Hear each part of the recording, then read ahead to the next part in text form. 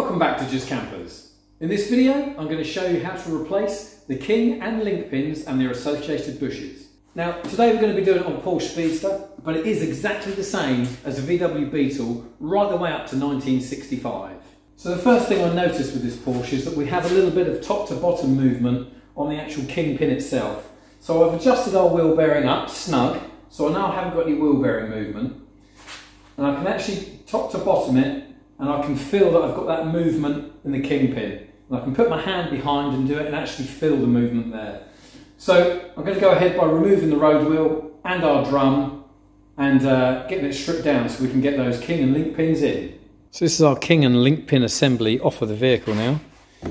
As you can see, these are our link pins. So these pins go through here, there's bushings in here, and then we have shims either side as well, and that helps us determine the right angle for our stub axle. And in the centre, goes through the centre, is our kingpin. And that's where we've got wear on this item at the moment. So we've got movement in here. So effectively our stub axle is doing that when it's on the car. So we're going to get that stripped. Firstly, we're going to clean it because it's absolutely filthy, as you can see. All the old grease and rubbish. So we'll get that clean. And then we can get the rest of these link pins pushed out. They're fairly tight in there at the end. I mean, they're loose when they're in there like that. Obviously, we've got to draw these right out on both sides, on here as well. So let's get it cleaned up and see if we can get it dismantled. So back on the bench, nice and clean. I've managed to drift our link pins out, and I've used a punch and a copper hide hammer to do that quite simply. And as you can see, these are all the shims that go with our link pins.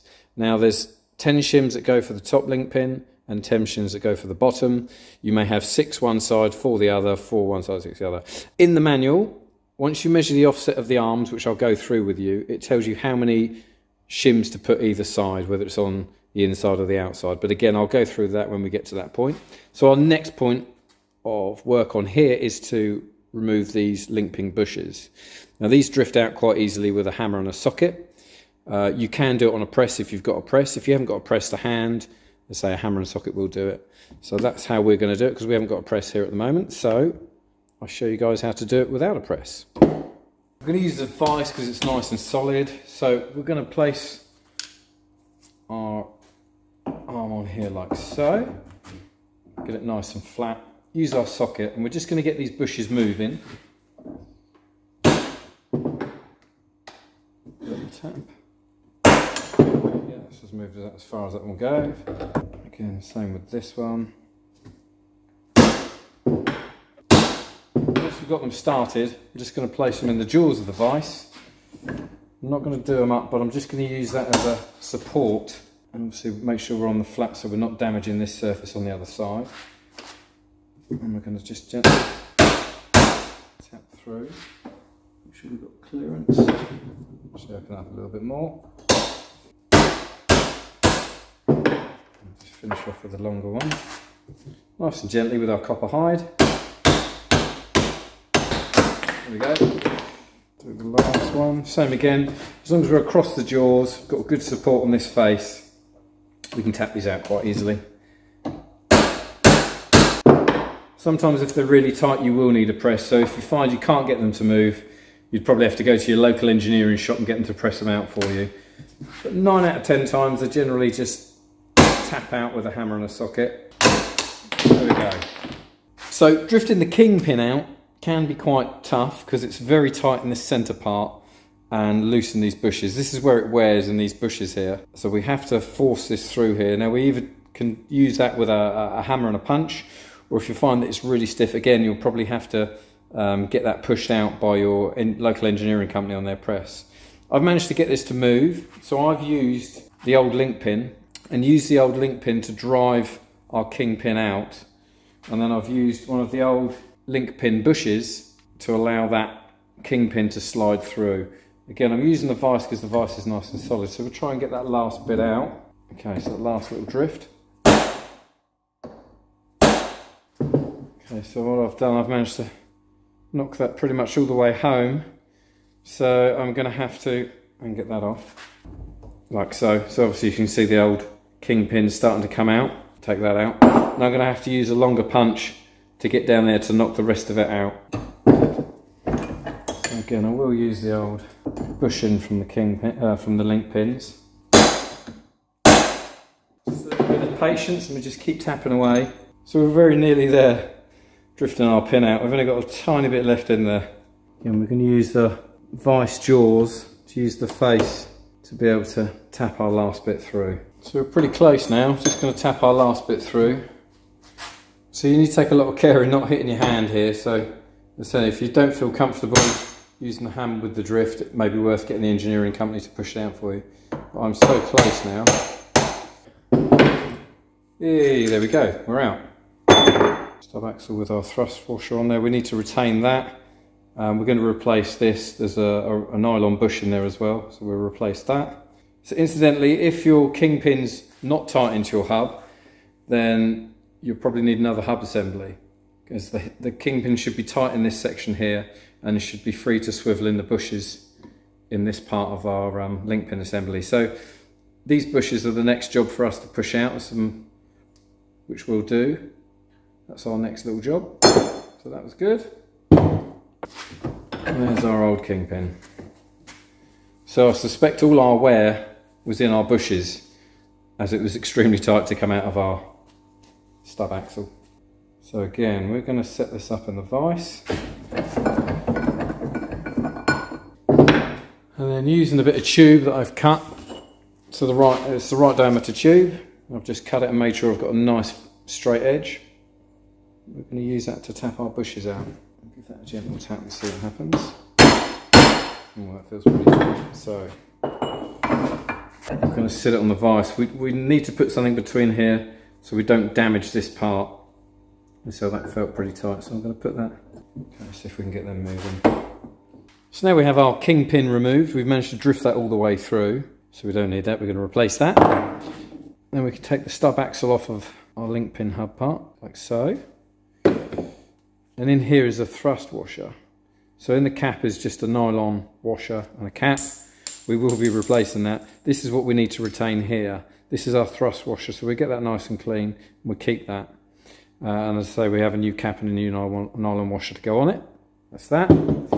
So we're back to our link pin part, and our kingpin bushes are still in here. So we need to drift these out next. That's our next job. So we're going to do that on the vise like so. So we need to support the part, as I say, because we're using a drift. Again, if you're using a press, you'd still need to support this part.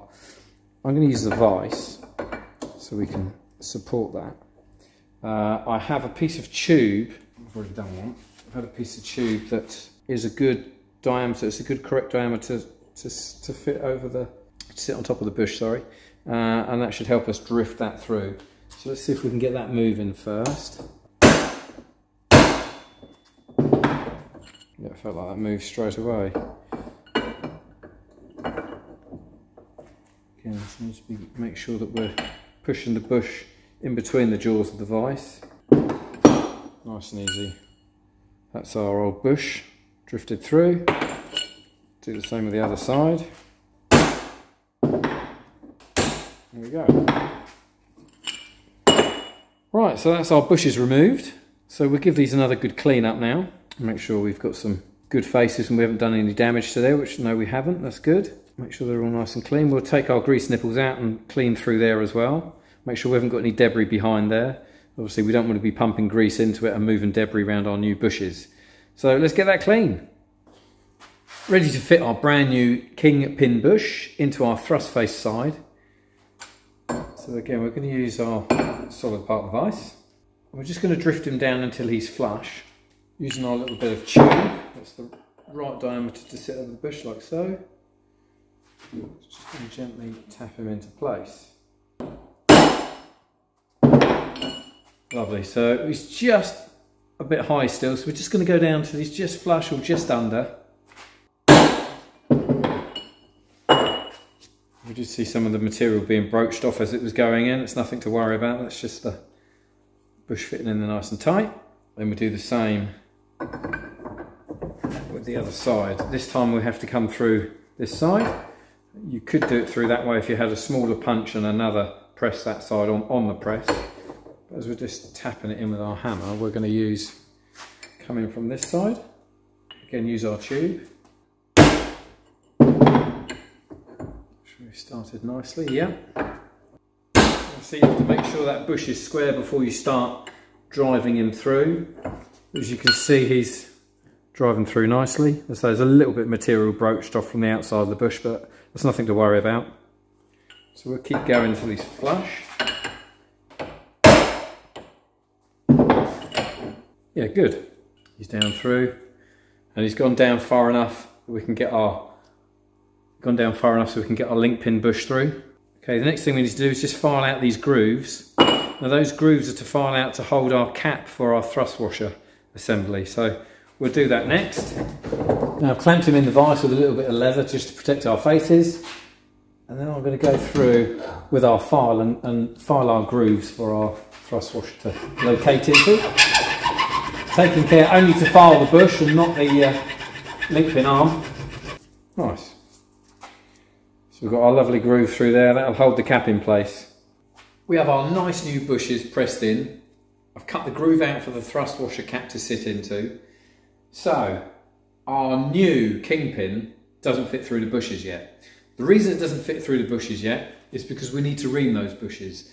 Now we need to ream those bushes so they're in the same plane as each other. So we can't just ream one and then ream the other. They need to be reamed together. So we do have a special reamer here. This is our special reamer. Now this is reamed to 18 millimeters. So we'll place it through our first bush, as you can see. Then it will guide through the second bush. We'll cut the first one and then we'll guide through back the other way. Now if you don't have an 18mm reamer that's this length, because obviously you need to go through both bushes at the same time, then you need to take it to your local engineering shop and get them to put an 18mm reamer through it, either on a machine or with a hand reamer like this. So that's what we're going to do next. I'm going to get it in the vise and we're going to get it reamed. Let's do it. So we're going to start this side. I've got a bit of leather in the vise. We're just going to put a little bit of cutting fluid on our reamer, or a little bit of oil if you haven't got cutting fluid, just something to give it a bit of lubrication, take the friction away when we're cutting. So we're going to slide this in. As I say, the bottom part is slightly smaller than the cutter and that acts as a guide. And now we're going to got a pair of flat jaw pliers here so I can get onto the drive side bit. I'm just going to put a little bit of force down and ream through in one direction until we're through. It does feel like it's cutting nicely. Just again taking our time with it. It felt like it went through then. Yeah, it did. Excellent. That's the first bush cut. And we'll remove our material that we've cut out. Gently withdraw our reamer backwards, or the opposite direction to which we cut. Like so. Right, good. Just give that a wipe. Move this to the edge, because we're going to cut through the bottom bush now as well. So we've cut our top bush using the bottom as a guide, and now we're going to cut the bottom bush using the top as the guide. So I want to be able to make sure that I can go all the way through with the reamer. A little bit more cutting oil on the, so we can slide him through. So obviously we've already cut the top bush. Slide through that fairly straightforwardly, easily. Right, now we're down to cut our second bush. So the same again. We use my flat jaw pliers and just gently apply some nice pressure downward. And of course it's now using our top guide, our top bush as a guide to parallel cut the bottom. Like so. There we go, that's through. That's cut through nicely. So we're going to draw that all the way through now.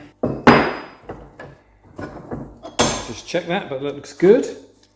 So there's no chattering on the face there, it looks lovely. We've managed to parallel ream all the way through both bushes. So let's give that a clean up and fit our kingpin. Let's try our nice new kingpin in our nice new kingpin bushes that we've just reamed. With no grease or anything, it's nice and clean and dry.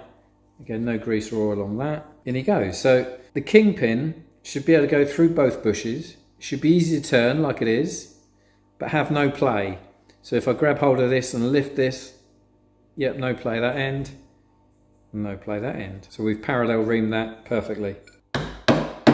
I'm going to use the old link pin to drive the rest of our new kingpin through. So you can hear it's getting quite tight on our stub axle, which is good. We want it tight here. and loose, well not loose, but we want it to be able to move on the bushes. So we're just going to keep gently driving that through.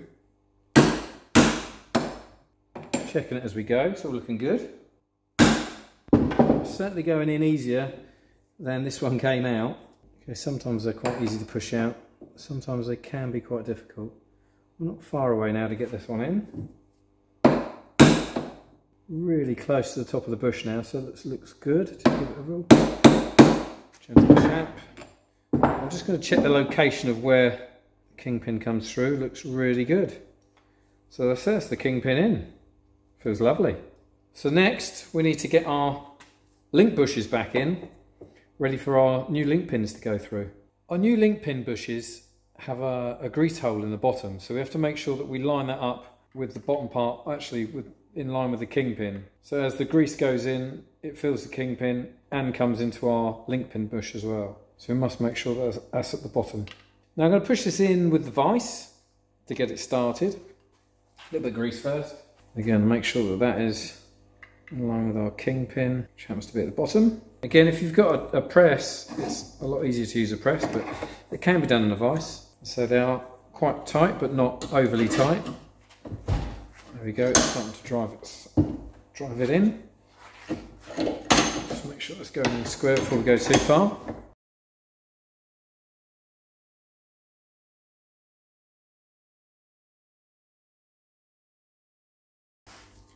That's it, so it's our new kingpin in, our new link pin bushes are in.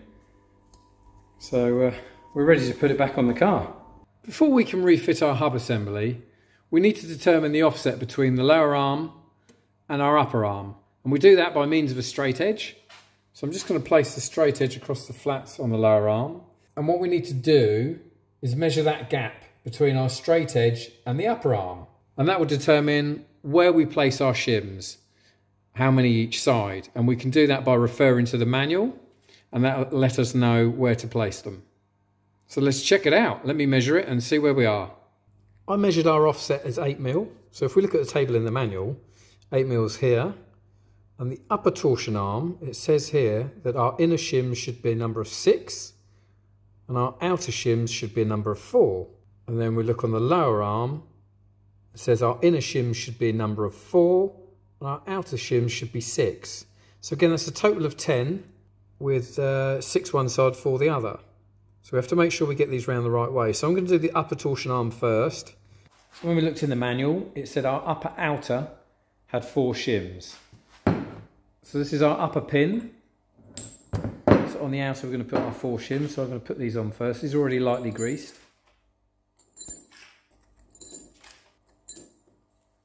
It goes through there like so. So 4 on the outer and 6 on the inner. And then on the bottom, it was 6 on the outer and 4 on the inner. So let's do our 6. Pop these through. Give them a little jiggle to get them to sit correctly. Not quite in there yet. There we go. Lovely. So that's sat in there nice. That one's sat in there nice. So we need our 6 shims on the inner on the top and our 4 shims on the inner on the bottom. Put those on. That should give us our correct spacing as we've measured our offset. So that's ready to go on the car. As I said, this is on a Porsche Speedster, 356 is the same.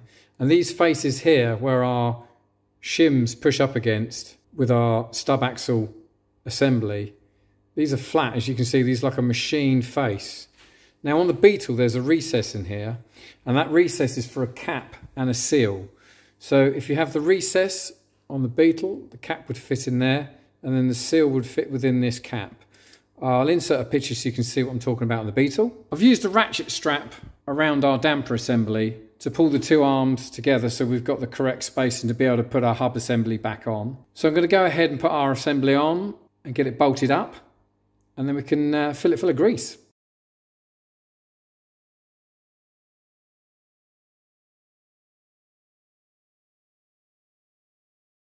So that's the king and link pins replaced. Vehicle all back together and on the ground. For more how-to videos, visit us at justkampers.com or follow us on YouTube or Facebook.